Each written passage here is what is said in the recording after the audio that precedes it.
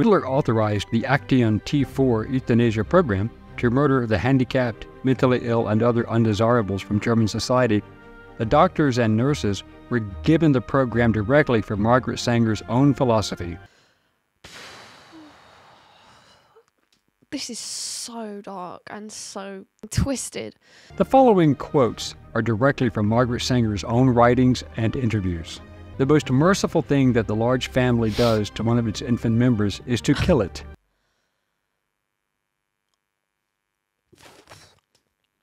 Hey, welcome back to my channel. It's Christine Grace, and today is another reaction video. I've recently come across the channel Forgotten History, and yeah, I'm loving it. I love a good rabbit hole. I love learning more about things, and history is definitely a topic that my dad has been trying to get me into for a long time. He's a history fanatic. I didn't pick it in school. I picked geography. I know, shoot me. Oh. But yeah, I'm slowly but surely learning, and hey, perhaps you guys might learn something with me today. We're going to be looking at a video titled Eugenics and Planned Parenthood. So yeah, I'm really excited to learn about the forgotten history surrounding that topic, and in particular looking at a lady called Margaret Sanger, who I know is a prominent name in the feminist community. I don't know much about her.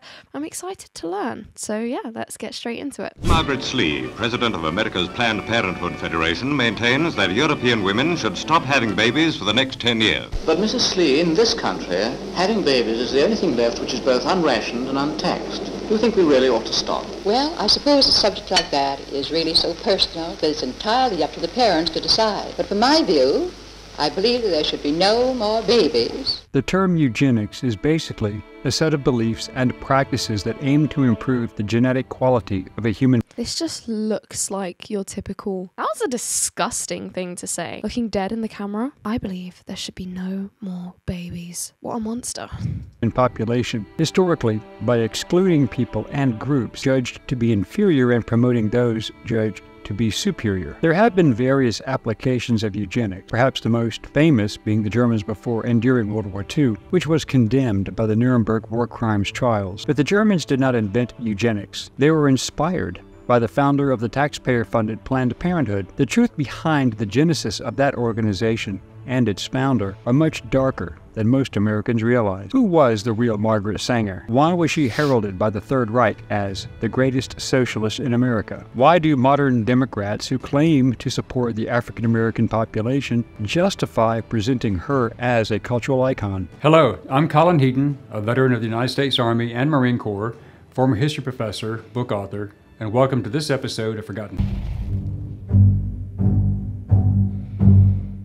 Margaret Sanger was born on September 14, 1879 in Corning, New York. She is an icon to left-wing groups due to her founding of Planned Parenthood in October 1916 with her sister Ethel Byrne and Fanny Mendel, which was the first birth control clinic in Brownsville, Brooklyn, New York. Yes, I'm such a child. I'm laughing at the fact that her sister was called Fanny.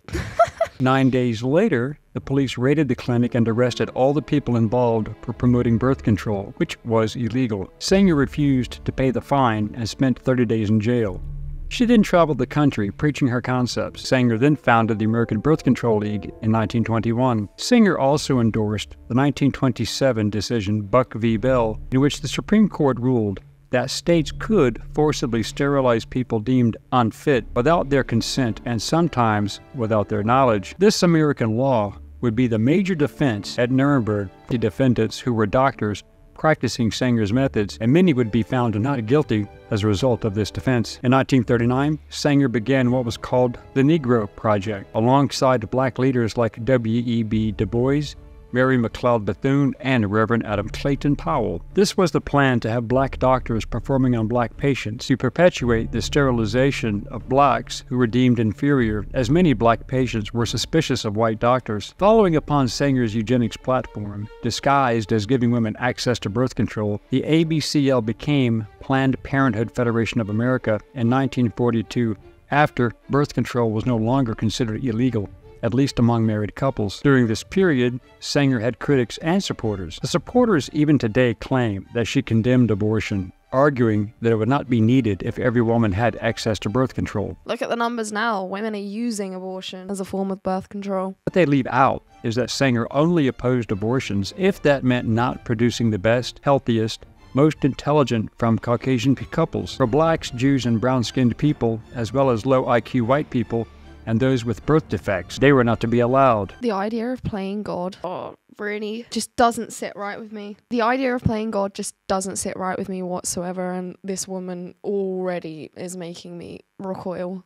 All of the ideas are just, it's so backwards. This was adopted, ironically, in 1966. Planned Parenthood began issuing its Margaret Sanger Awards annually to honor individuals of distinction in recognition of excellence and leadership in furthering reproductive health and reproductive rights. However, the organization very quietly and without any fanfare stopped this practice as Black Lives Matter rose to prominence. It would have been seen as the height of hypocrisy to have the liberal-backed domestic terror group that attacked white America connected to Sanger, a Democrat darling who wanted to exterminate blacks. In fact, the last recipient of the award listed on the website is Dr. Willie Parker in 2015. Then, it just quietly disappeared. Parker was an abortionist known for his contentious claims that his Christian faith influenced his work. He was accused of sexual assault in 2019, which he denied, but he still resigned from all of his professional positions in 2020. Other recipients of the Margaret Sanger Award include House Speaker Nancy Pelosi, former Secretary of State Hillary Clinton, and actresses Jane Fonda and Katharine Hepburn. Margaret Sanger was one of the few women to be given an honorific title and inducted into and exalted by none Joseph Goebbels. She was friends with the racist Democratic President Woodrow Wilson, Democratic fundraiser and automobile maker Henry Ford, who was also president, and a rabid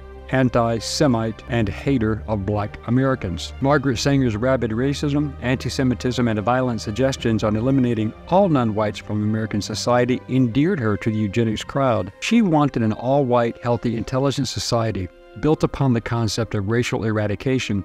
Years before the thought. In 1934, the Nazi Party adopted her radical positions, with Goebbels saying, "Margaret Sanger is the best National Socialist in America." The September 15, 1935 Nuremberg laws classified races according to an insane chart drafted by Dr. Wilhelm Stuckart and Dr. Friedrich Kritzinger. The official name was the Reich Citizenship Law and the Law for the Protection of German Blood and German Honor. These laws embodied many of the racial theories underpinned from Margaret Sanger. These laws could provide the legal framework for the systematic persecution of Jews in Germany, who at that time were deemed a race and not a religion, and the eugenics behind them were taken from the world of Sanger. In fact, her theories and opinions influenced men like SS Captain Dr. Joseph Mengele and his associates, Dr. Karl Klauberg, Dr. Hertha Oberhäuser, physician Dr. Karl Brandt, just to name a few. Authorized the Action T4 euthanasia program to murder the handicapped, mentally ill, and other undesirables from German society. The doctors and nurses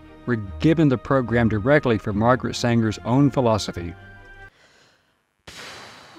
This is so dark and so twisted. I don't even have any words right now. Isn't it crazy just how much people are lied to? I can guarantee the average person doesn't know this is the genesis, Planned Parenthood, and it all sounds so harmless and, you know, Planned Parenthood, this video is making me sick. But nonetheless, it's the real world. This is the state of it. On August 18, 1939, the Reich Ministry of the Interior circulated a decree requiring all physicians, nurses, and midwives to report newborn infants and children under the age of 3 who showed signs of severe mental or physical disability. The man who started the program was Dr. Karl Brandt, and they were disguised as children's clinics and advertised that they would treat their abnormalities and infirmities. They were death centers where the children were quietly killed and the cause of death misrepresented as by other means such as pneumonia, tuberculosis, etc. Dr. Brandt himself claimed that Sanger's methods were most effective and, if performed correctly, are ingenious. In Sanger's own words, she peddled racism, eugenics, contraception, abortion, while demonstrating a visceral hatred for children, parenthood, marriage, and the Catholic Church. The following quotes are directly from Margaret Sanger's own writings and interviews. "The most merciful thing that the large family does to one of its infant members is to kill it."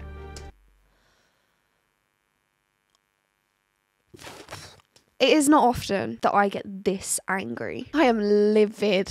Livid. I really hope she doesn't have children. I need to Google it. I'm gonna Google it. Pause on you guys. She had 3 children. She had 3 children. 3 children. The woman who was killing everyone else's children, had 3 children. They let her have children. They let her have children. A marriage license shall in itself give husband and wife only the right to a common household and not the right of parenthood. All of our problems are the result of overbreeding among the working class. Knowledge of birth control is essentially moral. Its general, though prudent, practice must lead to a higher individuality and ultimately to a cleaner race. I don't even have any words. I don't even have any words.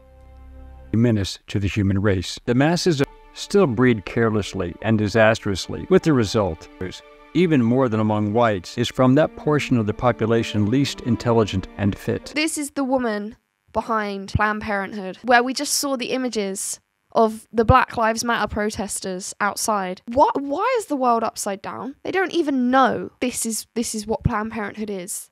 This is where it's all come from. Been fed the lie that Planned Parenthood is this great liberal thing, and you've got all of these black people outside, and they're just being lied to. And it's shit like this that was founder of this organization. Completely backwards. This video needs way more views than it's got, because this is absolutely disgusting, and everyone needs to know that this is what it is. This is where Planned Parenthood has come from. She's the one who's pushing contraception, abortion. This is a demon. This is an evil, corrupted person. Birth control appeals to the advanced radical because it is calculated to undermine the authority of the Christian churches. I look forward to seeing humanity free someday of the tyranny of Christianity, no less than capitalism. Number 7. Every single case of inherited defect, every malformed child, every congenitally tainted human being brought into this world is of infinite importance to that poor individual. But it is scarcely less important to the rest of us and to all of our children